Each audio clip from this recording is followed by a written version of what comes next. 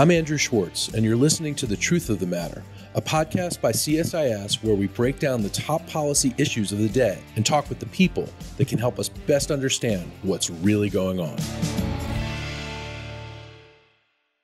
To get to the truth of the matter about Russian internet trolls, about the great North Atlantic Fellas organization, we have with us a co-founder of NAFO, Matt Moores. Matt, welcome to the podcast. Thanks, Andrew. It's really nice to be here. I appreciate you having me on. Well, NAFO, or hashtag NAFO, the movement has really taken off. We had a great event with you here at CSIS last week, which our listeners can watch on demand. It was with Seth Jones and Matt and others at CSIS. Of course, Kathleen McInnes, who hosts our Smart Women, Smart Power project and podcast. So, Matt, tell me, what is NAFO and how did it come into being? I mean, it started as a joke. This was something that came out of a couple of guys who have been following Russia generally, but then the conflict in Ukraine more specifically for a long time. You know, my involvement in it is I saw what this guy Camille doing, which is he was taking these funny pictures and using them to mock Russian government officials or just to make fun of the narratives that the Russians were trying to put forward. So I saw it. I thought it was interesting. I thought it was funny. So, I got involved, started making pictures with it also, sharing them out to my audience online, and then using the Fella avatar, which is the little cartoon dog, wearing variations of clothing. So some of them times you'll see him with a tracksuit on, and then it's expanded into military uniforms, holding weapons, holding, whatever. It's sort of become a lot more abstract now. There's like cat fellas and ghost fellas. But anyway, what it really is just about sticking your finger in the eye of these Russian propagandists who have been so successful for such a long time of shaping narratives online and sort of using the digital information space to further their often criminal agendas.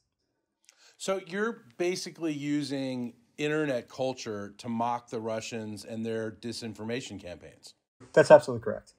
Okay, so give me an example of doing just that. I mean, the memes you have of the Shiba Inu dogs, dressed in military garb, the St. Javelin Fella sticker where the dog is holding a javelin missile. It's the first time I've seen this kind of internet culture really take off in a national security sense.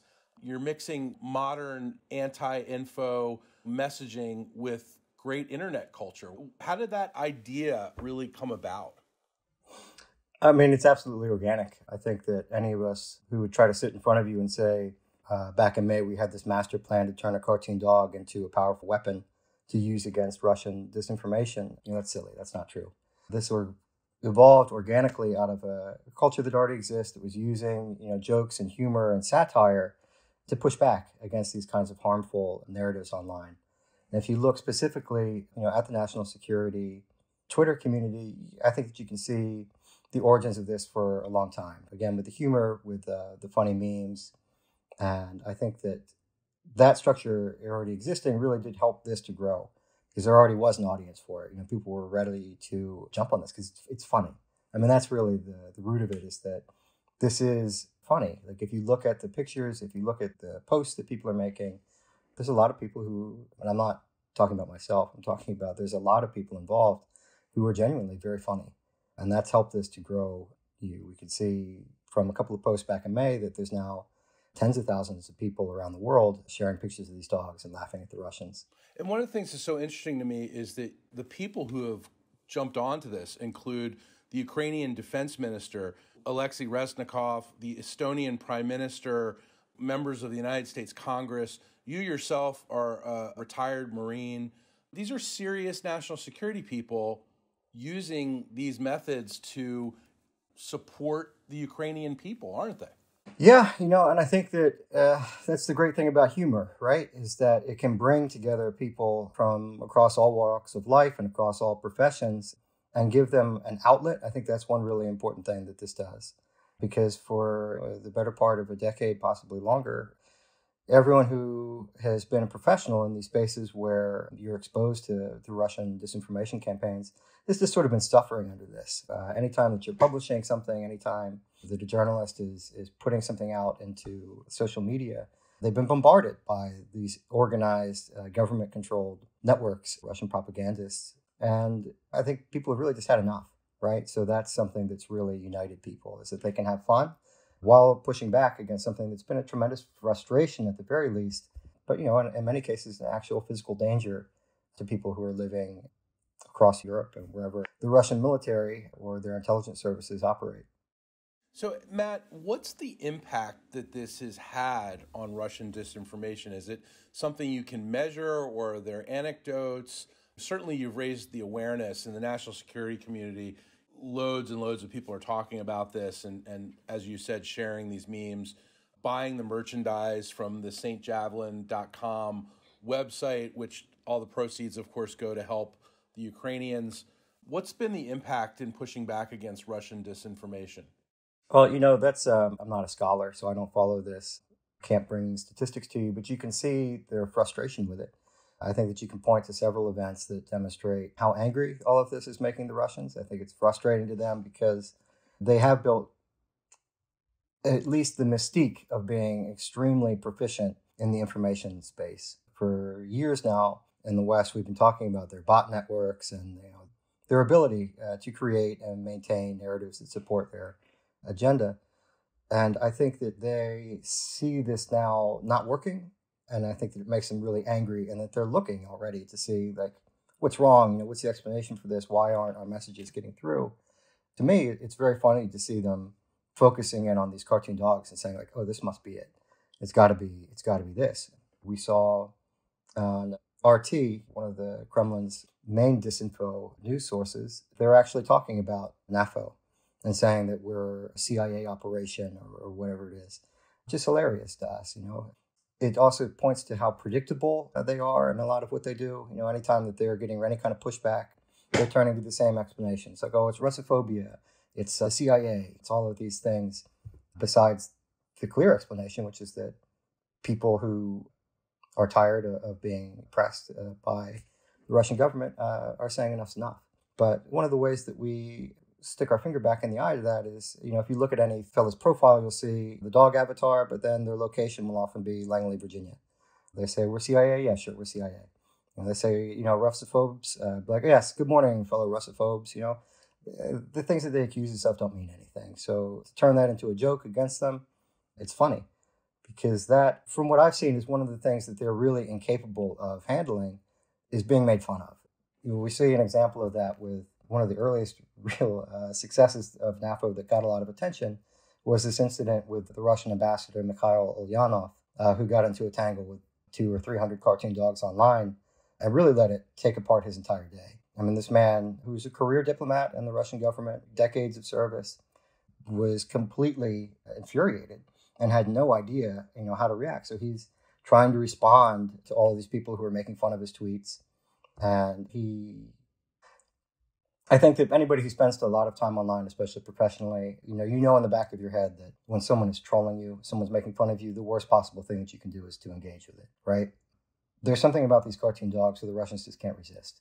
So Ulyanov, he put something out onto his Twitter, something repulsive, I forget exactly what it was, basically trying to rationalize why Russia needs to bomb civilians. One of the fellas replied to him. His name's Live Fast, Die Young, which is always funny to say people's online handles out loud. But he replied to him and just made fun of him. Said, what you're saying is ridiculous. And Ulyanov replied to him and said, you pronounce this nonsense, not me, which is now a world famous meme. You can buy it on T-shirts, it's on mugs. And being ridiculed in that way just put him so completely outside of his ability to react rationally that he did. He spent the rest of the day just arguing with cartoon dogs online, which makes him look ridiculous. Eventually, Ulyanov logged off, and he was gone for a week. Nobody knew where he went. There was some speculation. I thought maybe he was trying to defect to NAFO. I offered him assistance if he presented himself at any allied embassy. But he did show up a week later, and he tweeted out, "The time has now returned for me to resume tweeting after my long-planned vacation in which I was taking care of." It's just like, okay, buddy. Like, let's be real. Somebody came into your office and said, "Mikhail, put down the phone," right? Like, that's what really happened. So You can see concrete effects like that. But what I'm most proud of, though, is the fundraising that goes hand in hand with what we're doing. So we're tying these information, I don't want to say campaigns, but tying what we do online to the real world. So, if you are part of NAFO, you're not just arguing with, Russians online. You're not just pushing back against this propaganda. You're doing something real. You're raising money for soldiers who are defending Ukraine, who are actually fighting against an army that is committing unspeakably horrible acts. So, there is this real world impact that's very concrete and that's inarguable. Can we say what the money has actually gone for? What are some of the things that the money that NAFO's raised, what is it going towards in Ukraine? So one of the first fundraiser that we were doing was to support the Georgian Legion. And the source of that money is when Camille started this, he was making his little fella avatars for people. People wanted one. They said, how do I get one of these? And Camille told this person, hey, if you send, Camille's living in the UK, says, send 10 quid to the Georgian Legion, I'll, throw you one of these fellas. So it started from there. As we saw more people were, willing to do that and were excited about being a part of this, we thought, okay, there's an opportunity here to do some real good. So the first fundraiser that we did was raising money to buy armor plates for bulletproof vests for soldiers in the Georgian Legion. So we set, a reasonable goal. We're like, okay, let's get 20 plates. And we blew through that, almost immediately. So then it was, okay, well, shoot, let's try to get to 50. And then it's 100. And now if we're going forward, that was in, I guess, late May, early June that started. We're now in mid-October. We're past $300,000 raised specifically for the Georgian Legion. And they're using that money to buy equipment, supplies, food, ammunition, clothing, whatever it is that they need as a volunteer military unit fighting for Ukraine.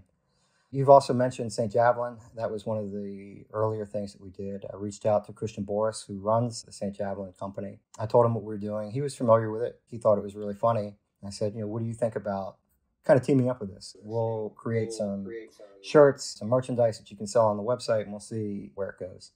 So that's been enormously successful. Between direct donations going to the Legion and the sale of merchandise on St. Javelin, we're past $1 million raised for soldiers in Ukraine. That's incredible. And this has just been in a few months, right? That's right. Yeah, this is just a few months. And also without what you'd consider traditional advertising, right? You're not putting out ads in newspapers. There's been relatively few interviews that any of us have done. This is, I think, the third time I'm actually speaking with anyone in a format like this. So it's been really amazing to see how much that we've been able to accomplish in this, very organic and natural way, just through people wanting to come together and do something good. What are the goals going forward? Obviously you want to keep this going and help the Ukrainians. What are some of the goals going forward? The big goal, of course, is to support these soldiers who are fighting in Ukraine. So in that vein, we've developed now a closer relationship with St. Javelin. We're now officially partnered with them. We're working on new lines of merchandise. We're working on specific funding operations. One of the things that's really important to us in NAFO is that we are directly supporting soldiers. So we like to identify units and we like to identify specific needs, right? What do they want? Do they need generators? Do they need clothing? Do they need ammunition? What is it? And we'll set those fundraisers up specifically to support that.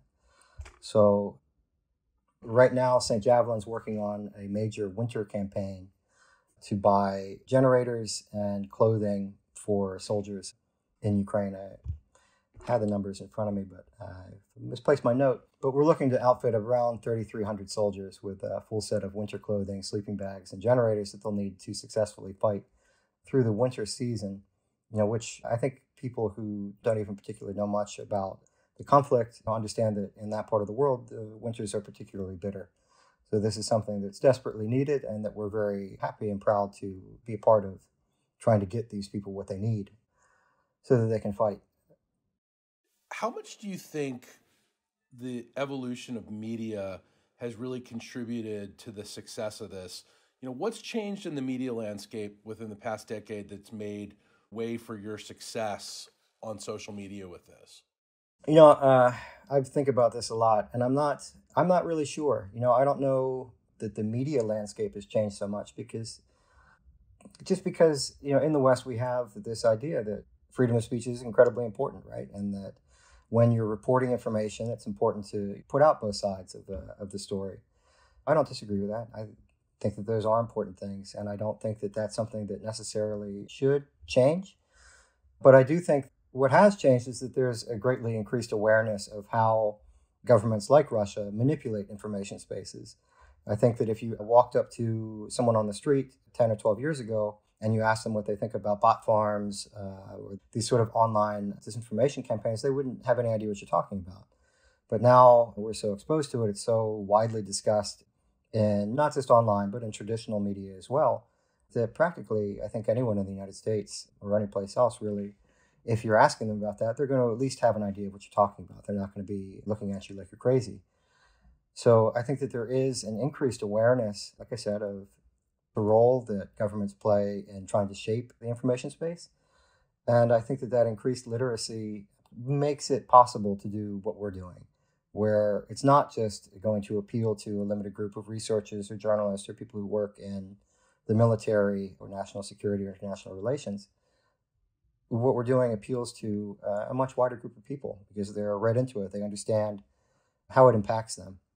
And they want to be a part of pushing back against that, about supporting these ideals that we hold dear, freedom and democracy, a resistance to tyrannical governments like Russia's.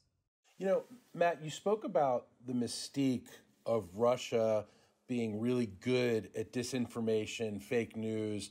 We've been talking about that in this country for years now, but most acutely with our recent elections.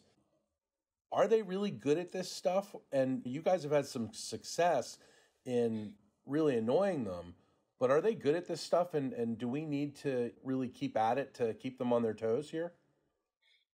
I think that they are good at it. I think that they also have the infrastructure in place to support this at a very wide scale. They actually are employing people whose job it is all day to sit down and think about how do I influence opinion in a way that supports the regime's narratives and agendas.